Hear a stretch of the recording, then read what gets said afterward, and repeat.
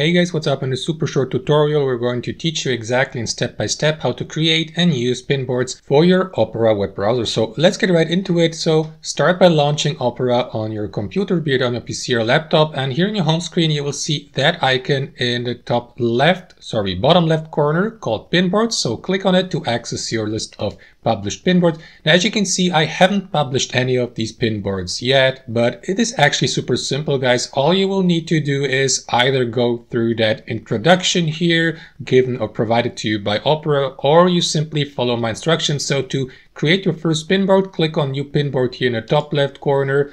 After that, give your pinboard a name, like for example, I don't know, test 1, 2, 3.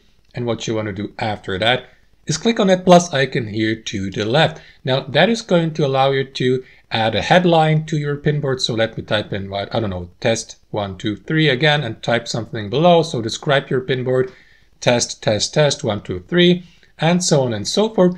And what you may do also, guys, is, for example, add a custom image or photo to your pinboard. You may do that by clicking on that button here and by locating the given photo or image on your device.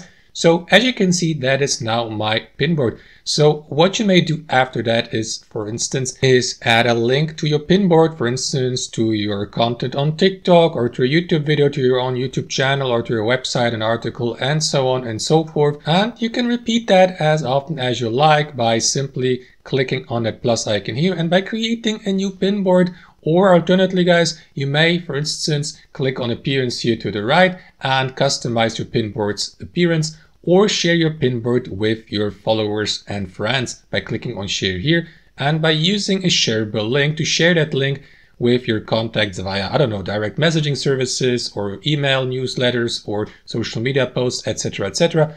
And the last step, guys, what you may do is head back to your menu or list of pinboards by clicking on that button in the top left corner. And from here, manage your already published pinboards by clicking on that button here and by deciding whether you'd like to create a new pinboard, copy the given one, or remove it. So that's actually how you can use and create pinboards on Opera. Thanks for watching and have a fantastic day.